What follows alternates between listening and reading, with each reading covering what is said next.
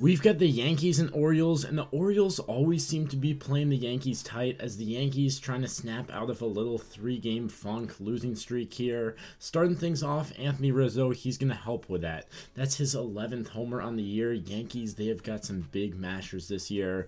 Already have Rizzo, Stanton, and Judge with multiple or double-digit home runs on the year. Jose Trevino, that's going to be his second on the year, a Yankees pickup right before the season started, and I'll be getting back to him later in the game, but he's just so good defensively. That's why they got him. But anything he can add with the bat is a plus. Gleyber Torres, he has really been having a good stretch recently, and that's good. He could be returning to that 2019 form where he was just an all-star type player. But then, since then, the last two seasons have kind of been tough for Gleyber, but he always owns the Orioles. He had another 2-homer game tonight. Austin Hayes, he might be the Yankees' kryptonite on the Orioles, as he always seems to be getting big hits late in games to make it a close game. So Austin Hayes, he's going to be hitting the homer, cutting the lead in half, and in the one-run game, who but Rougned Odor, Yankees fan favorite from last year, he hits a 3-run shot. That's going to put the O's back up by 2 in the 7th inning, so this was a crusher for the Yankees off Michael King too,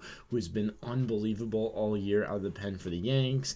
But we're in the bottom of the 11th. Jose Trevino, he has a 3-hit night, including a homer and this walk-off hit right here. So the Yankees snapped their 3-game win streak thanks to a big walk-off by Jose Trevino. Fun win, and also their 30th on the year.